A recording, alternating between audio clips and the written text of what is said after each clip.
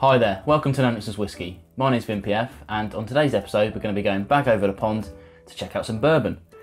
This time round we're going to be checking out something a little bit different. It's a micro distillery in New York, in Brooklyn, and it's the Kings County Distillery. I'm sure if you've heard of them at all you'll recognise this kind of bottle. It's a small bottle, it's 200ml. I think in America you might get some 375mls. They're kind of hip flask effect.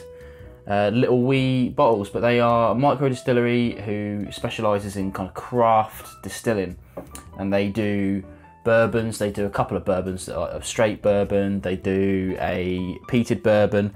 This is the bottled in bond bourbon.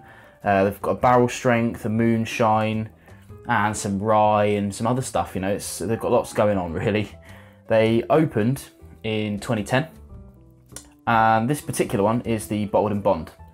What that means is that it has to be distilled, bottled at one distillery in one season, and then it needs to be aged in a kind of government controlled warehouse for a minimum of 4 years. I think this one is specifically 4 years. This whiskey is 4 years old and it is batch number 4.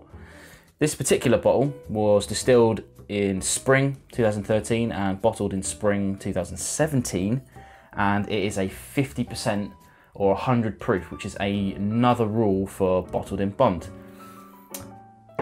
It's kind of a way of letting the public know that it's got some stringent regulation over it. I mean, bourbon is already quite stringent anyway, but back in the day, not so much these days, but back in the day, straight bourbon now has got some specific rules attached to it, but that wasn't really quite like it was back in the day, so they could just label anything straight bourbon and any kind of pish was getting through. So bottled in bond is just a kind of fancy way of saying this is definitely really, really good and sticking to the rules, and it's just a mark of quality. Today there's not actually that many bourbons that are in bottled in bond. There's actually a list on Wikipedia if you want to go and have a look. If you type in bottled in bond, you'll find it. It's a handful, maybe sort of 20, 30 different versions of bourbons that go through this process, and there's some other ones as well. I think brandy and stuff like that go in bottled in bond. But let's talk about the liquid and see where we're at with it. Now, I did say that it was a small bottle. In the UK, I'm not sure what you pay in America or anywhere else, but in the UK, a small bottle like this, the 200ml, will set you back 36 odd pound, 35 pound, which is, you know, that's getting on for sort of $50 for a little wee thing like this. So if you scale it up a couple of times, it's nearly £100 for a full bottle, which is, it would have to be kind of super premium for that. But for my money, I'm kind of glad that they actually reduced the size of it to this, to make it affordable for people like me to try it, because there's absolutely no way I would spend £100 on a kind of new, unproven micro distillery. I just haven't got that sort of money. But although it's comparatively the same money, I can try it for less. So good idea by them. It's got an interesting mash bill. It conforms to the normal like bourbon rules of at least 51% corn, but it's 60% corn and 40% malted barley, which is quite rare.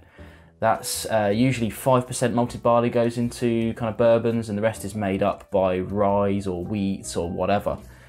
So it should be quite interesting. Let's go in for a sniff and see what we get, shall we? Oh, on the nose, it's like a super rich, creamy vanilla. In my head, it's really quite luxurious. For someone who's kind of used to Scotch and was, you know, I brought myself up on whiskey through Scotch. To try the bourbons I've been trying has been exceptional. You know, forget your supermarket bourbons.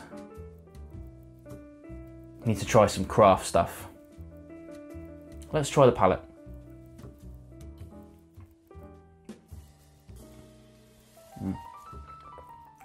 Now here's where it differs from kind of normal bourbons, and that's that barley influence coming through. Rather than being heated up by a rye or kind of mellowed out by a wheat, it's got this kind of tangy, sour notes to it, which is really weird because it also has that sweetness from the corn.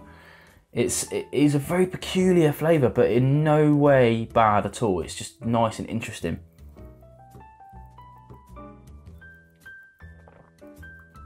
It's very different, and I like that. I think it tastes very well rounded, considering it's got that kind of extra bit of kick into it somewhere.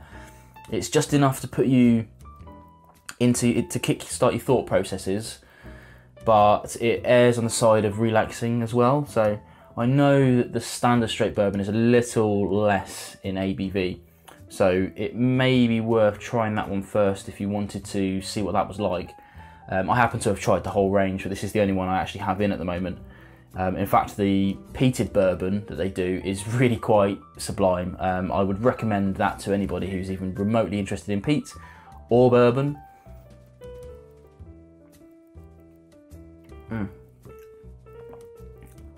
Yeah, I mean, I would call that recommended for sure.